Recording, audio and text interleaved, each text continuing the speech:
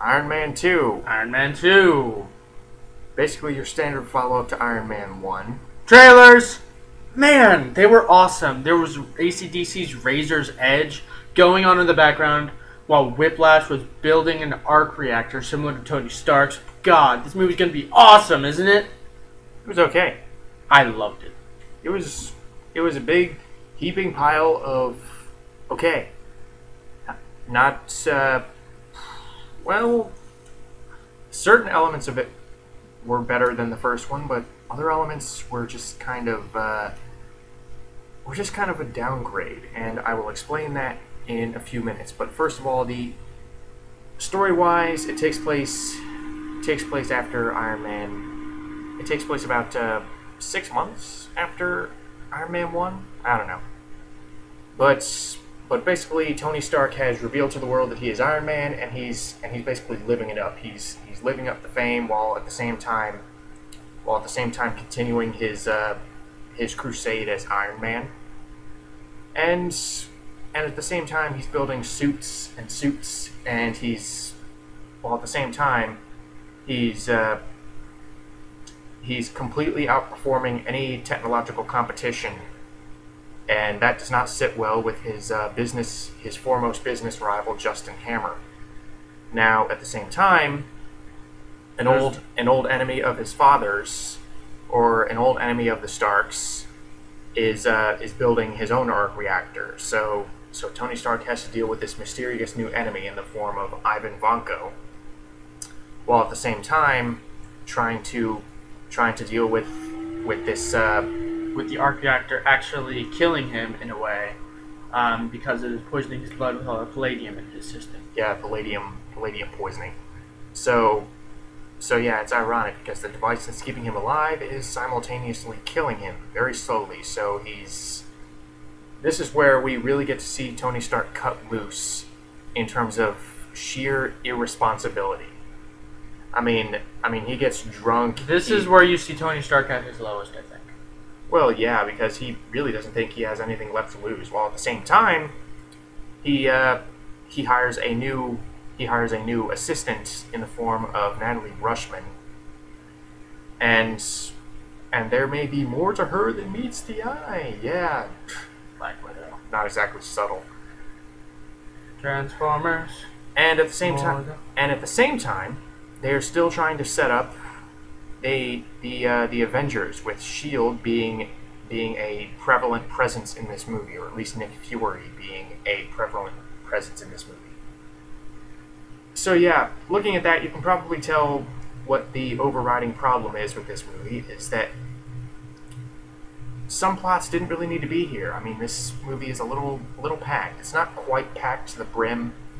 It's not like Amazing Spider-Man 2, where you thought it was just really cluttered and clunky. Amazing Spider-Man 2 straight up sucks. This was in okay. Your opinion. But this one, I think, handled it a bit better. Well, yeah, because they used all the characters effectively. They don't have any throwaway characters that I can think of. It's not just...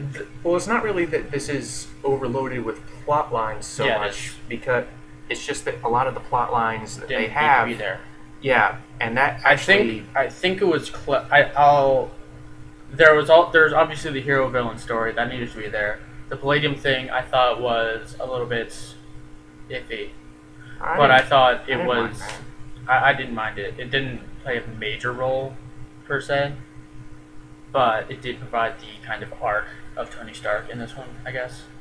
And then there's Justin Hammer, which I thought was completely unnecessary. I don't know why they had him like that. Yeah, because you already had a villain in the form of Mickey Rourke as Ivan Vanko. But wasn't the guy who played Justin Hammer originally going to be Iron Man? I don't think so. Oh, maybe I'm not. Maybe not. Sam Rockwell? Yeah. I don't know, but let's get to the acting. Robert Downey Jr. is still fantastic as Tony Stark. He still maintains the charisma. He still maintains the very dynamic personality of Tony Stark. And the fact that he gets to be a lot more irresponsible this time really allows him to cut loose more so than the first one, because the first one he really was gaining this great sense of responsibility. This one... He's a lot more irresponsible. This one, he's kind of reverting back to his old playboy his old childish playboy type persona, because again, he doesn't really feel like he has anything left to lose. And considering we didn't really see a whole lot of that in the first one, it was nice to see them kind of mix it up with the Tony Stark character. And in my opinion, you could argue that, well, maybe this is a step backward for the character. You could argue that it's actually a step forward, because it shows that even when he doesn't think there's anything to lose, he still needs to maintain that responsibility. Oh yeah, and his basically picking himself back up around the halfway, no, not really the two-thirds point. The two-thirds point is, in my opinion, feels all the more rewarding. Gwyneth Paltrow is still excellent as Pepper Potts. I thought she was a bit too complaining in this one. Well, to be fair, she did have ample things to complain about, because he made her CEO and he was acting like a child. Well, yeah, but still, you've shown that she has a lot more patience than this. Well, the thing is, she has to run a company, and how can she run a company when Tony Stark is making a complete fool of himself on national TV? And that actually brings me to something I will say is a downgrade from the first one, is that while both Downey and Paltrow are still very good, the ad-libbing and the dynamic between them feels kind of forced. No, not forced, not in the least, but it feels kind of same-y. I mean, it feels... You don't feel like they grow as much as they should. Well, no, it's just the same thing they did in the first one, and except not as fresh this time around. It feels like they complain to each other, they try to reconcile, they never do, and then at the end, he saves her from an explosion or something, and they just kind of make up. Yeah, their relationship isn't really as is not really as fresh, or it's not nearly as much of a breath of fresh air when it comes to superhero relationships this time around. Not nearly as much as it was in the first one. But with that said, what did you think of Don Cheadle as Rhodey? I thought he was very good. I thought he was actually an upgrade from Terrence Howard.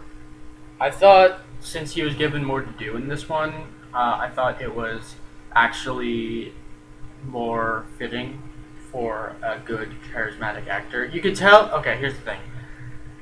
He's kind of Tony Stark's foil. He's much more the calm and very well put together guy that has a lot of discipline, while Tony Stark, in this one at least, is much more irresponsible. He's a lot louder and he's a lot more flashy, and you could tell he doesn't play by anybody else's rules other than his own. Well, that brings me to another issue, is that you don't really get a whole lot of them interacting with each other, and I have complete faith that Don Cheadle could play a very good Rhodey if they would just give him more reign over the character, but instead this movie seems so preoccupied with everything else that they don't really get a chance to really showcase the relationship between Tony Stark and Rhodey. I think it's developed. I think the simple actions that they make to and for each other are enough to imply that they have a very close relationship. Well, yeah, but again, because to me, Cheadle, just based on this movie, and in comparison to Terrence Howard in the first movie, Cheadle didn't really leave as much of an impact on me as Terrence Howard did. Well, I don't really remember Terrence Howard, honestly. Well, you haven't seen the first one in years. I haven't seen it in years, but I think you can tell. I think why he sticks with me is because you can tell that he does actually care about Tony Stark, even if he is being this kind of childish playboy. Because he does everything in his power to keep the military from basically running over Tony Stark's front door to take his suits. He does everything in his power to do that. But again, you can see that kind of human side where he's pushed too far. He's pushed over his limit, over his tolerant level. When Tony Stark gets drunk and basically, makes a complete fool of himself. What do you think of See, I liked Sam Rockwell's character, but again, did he really need to be? No, he didn't. I mean, Sam Rockwell, he was funny when he was there, and I did like how he was this kind of reverse, or not really reverse, but this kind of slightly more sinister and slightly more cynical version of Tony Stark. It's like Tony Stark if he sucked and he was evil. Yeah, I mean, he was very much like, oh, I really want to be like Tony Stark, and I'm really jealous of him, so I hate him now. But the way that Rockwell plays it, the way that he is so smarmy, the sort of smarmy charm that stop. No. And then let me put it up and put it back in. But the way that he kind of plays this with a lot of this is a very snarky performance that he gives, and for a while I was kind of getting into it, but after that while I just had to ask, well, why whatever happened to Mickey Rourke as the bad guy, because he was in all the trailers and they made it look like it was just going to be him and Tony Stark squaring off. But instead, Mickey Rourke is actually pushed to the background a lot of the time, and Justin Hammer turns out to be the poster boy of villainy, so to speak. Because it's basically...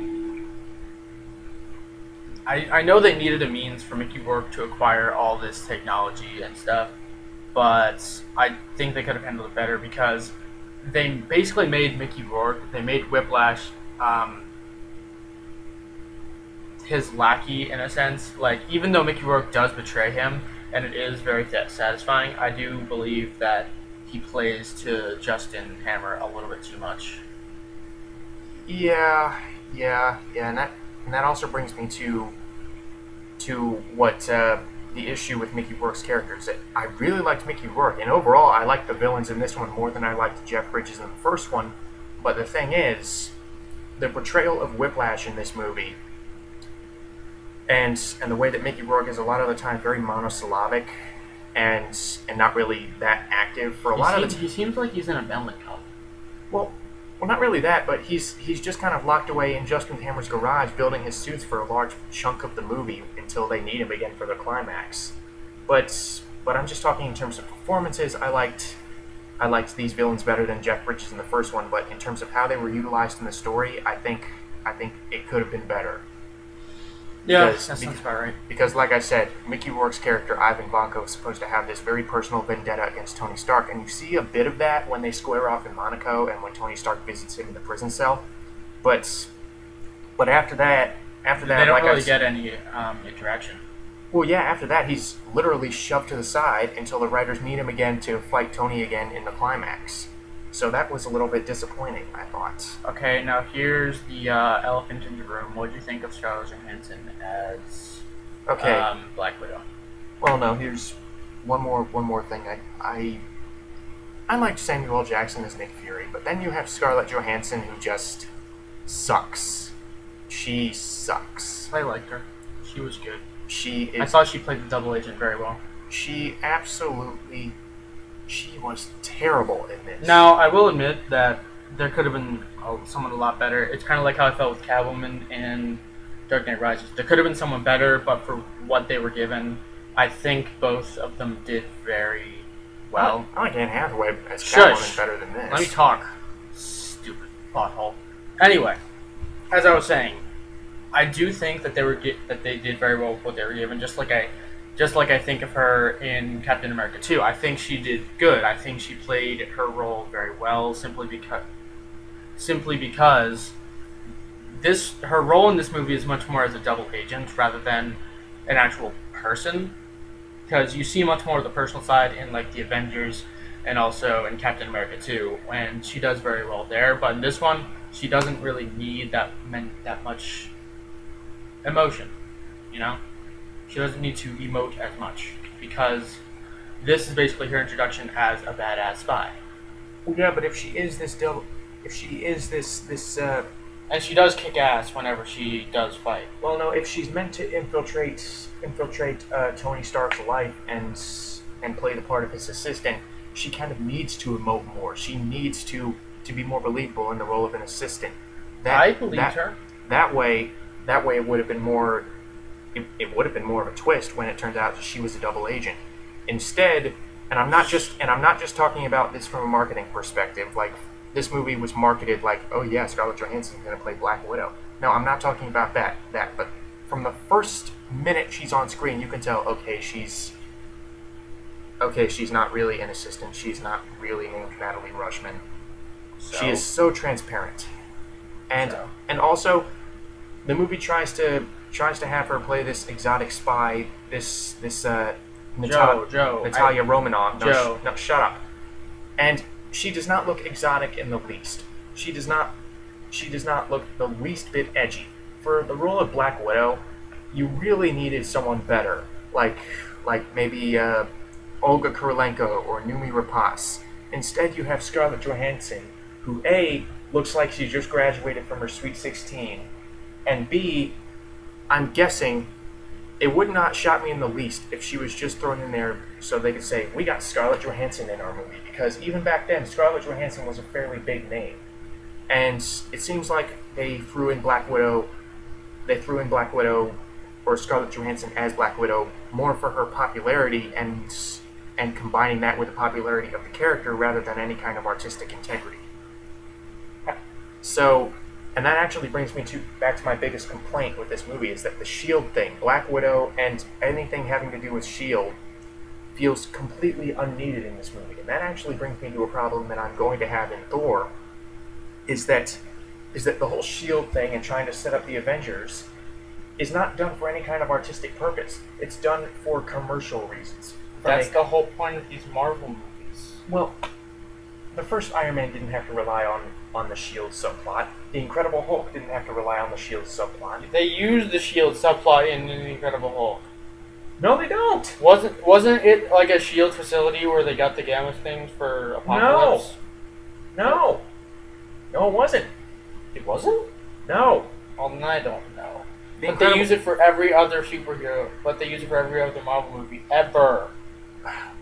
No, they don't. They set up. Okay, here's the thing. In every single one of the Marvel movies, there is a bit of setup for the Avengers. Whether it be major or minor, there's a setup for the credits. In Captain America, there's the Tesseract. In this one, there's Nick Fury and Black Widow. And in Thor, there's the God kind of thing, the God threats. No, in Thor, it was Agent Coulson and his little shield bunker trying to get Thor's hammer out of the ground. Same difference. Anyway, the only reason they didn't go straight for the Avengers is for commercial reasons. So I don't think you have the right to complain about that. They didn't go for no. Here's the thing. Just because they didn't do it in 1 or 2 of a 7 or 8 movie series doesn't mean that you can complain about that, because it's set up in all the others. You're missing the point. What is the point then? The point is, this movie does not stand on its own as well as some of the other Marvel movies, because again, the S.H.I.E.L.D. subplot. It's an interconnected world. They could have utilized it better, and that's the whole issue with this movie, is that it can't really stand on its own too much. And I get the feeling that this could have been a really much more fascinating movie. They had some potentially good plot lines here, like with Mickey Rourke and with Justin Hammer and with War Machine. War Machine could have been interesting, and this whole arms race, this whole Iron Man arms race that they were kind of setting up. But that was kind of used more in Iron Man 3. But instead, they had the S.H.I.E.L.D. subplot taking what could have been valuable development time away from those subplots, just to say, oh yeah, look at Black Widow, how awesome is she going to be? Oh, look at Nick Fury, we have Nick Fury in our movie. And he just kind of shows up out of nowhere. I don't mind if you have something in the end credits to set up the Avengers, but don't let it interrupt what should be your hero's solo movie. So you would rather have S.H.I.E.L.D. come out of nowhere in the Avengers, aside from end credit things? No, I don't mind S.H.I.E.L.D. being mentioned in the other Marvel movies. No. They need to have a physical presence in order to have future installments be believable. They had a physical presence in the first movie. Where? Coulson. That was one guy.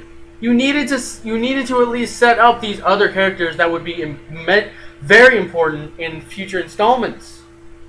Oh my God, Iron Man 2, it's like they were completely distracted. It's like they had no confidence in being able to make a sequel that would appropriately follow up something as well received as Iron Man. Yeah, but they did do it. It was a very good continuation of the first Iron Man. It's okay, but it could have been better. Everything could have been better. Yeah, but again, you're missing the point. It could Okay, have been better because if they had excised the Shield plot from the main narrative. Like I said, the Shield I plot. think the Shield plot was very good. I think it was a good addition. I completely disagree. Black Widow should not have been in this movie. Scarlett Johansson should not have been Black Widow. Nick Fury should not have been in this movie. If so, make it only a cameo. Or how about this? Bring Coulson back. That would have actually been a nice. They did bring Coulson back, and not Nick Fury. Just don't bring Nick Fury back. Don't bring him in until the Avengers. Why? You don't have to bring him in. You don't have to bring in Nick Fury. You don't have to bring in Black Widow. Just have an Iron Man movie with a little bit of Shield stuff here. Take the first Iron Man movie. Maybe 5-10% of it was Shield. Okay, well take this movie where a whopping 30 to 40% was Shield. I would say much more. I mean, good God, it's distracting. It's distracting. Well, according to you, then this would be Iron Man 2. 20% Tony Stark, 20% War Machine, 20% Ivan Vanko. No. I take that back. 20% Tony. No, I don't 20%, care. I don't care about the Shut up. 20% Ivan Vanko. 30%, 30% Hammer, and 30% Shield. Is that how you see this movie? You know, forget it. I can't do this. I'm not going to argue with you. What do you think of the action scenes? The action scenes were fine. They were awesome. I thought the last one was much better than the Monaco one, because the Monaco one kind of left me empty. The Monaco one was set up, and the Monaco one was... But it was the only other one in the movie. This movie is a very dialogue-heavy movie, now that I think about it. There isn't nearly as much action going on. It's mostly just the characters and the story. Well, the action itself is staged very well. The effects are appropriately good. I mean, I can't really complain about the CGI. Of course, the CGI and the practical effects are going to look good. It's just the story and the script is where this one really falls apart, in my opinion. Again, I don't dislike it. It's just that it could have been... loved it when it first came out. Yes, but that was 4 years ago. 4 years ago. Okay, whatever, continue. So, final thoughts. Yeah, I liked it okay. It's not exactly one of my favorites. It's my favorite Iron Man. And I don't think it was... And I think in terms of the... Okay, here's the thing. The acting was good, and the action scenes were good, but the thing is, the stuff that they brought back from the first movie, like the ad-libbing between Tony and Pepper, and stuff like that, it didn't really feel as fresh or new as it did in the first movie. And whenever they tried to continue the story, it seems like at the same time they were trying to get you into the Avengers. They were trying to say, look at this shield. Let's go away from the Iron Man plot for a bit and go into the Avengers. Okay, I have another argument for that. So, you know how this is the only sequel movie from the original set of Marvel set of movies? Mm-hmm. If this movie wasn't made, do you think they could have gone into Avengers with seamlessly? Yeah. No. Because they didn't set up S.H.I.E.L.D. enough. S.H.I.E.L.D. didn't have enough of a physical presence in this setup world. Again, you could have just had what they did with the first movie, with S.H.I.E.L.D. being a much comparatively smaller presence. Yes, you could have, but then you would also have to have it in all the other Marvel setup movies to balance it out. I would argue it actually detracts from the Avengers, because you have S.H.I.E.L.D. already pre-established as this powerful organization in this movie, and that way when you see this giant airship in the Avengers, it's less of a spectacle, because you already know what this organization is capable of. So, in my opinion, it would have actually been more beneficial if they had kept dropping hints of S.H.I.E.L.D. like they did in the first movie, and not really blown their full load until Avengers, when they actually brought all these heroes together. So, yeah, it was okay. It was good. I liked it. Probably my favorite Iron Man movie, I think. Because Iron Man 3 just seemed like mindless fun, which I don't really No, I disagree. enjoy as much as this, but and Iron Man 1 I haven't seen in years. You're gonna have to watch Iron Man 3 again. Yeah, I know. Yeah, that about sums it up. Sorry if we kind of... By the way, one thing that you can agree with, at least with this movie, is the palladium poisoning subplot was handled a lot better than the panic attack subplot in Iron Man 3. I disagree. What? We'll end it on that note.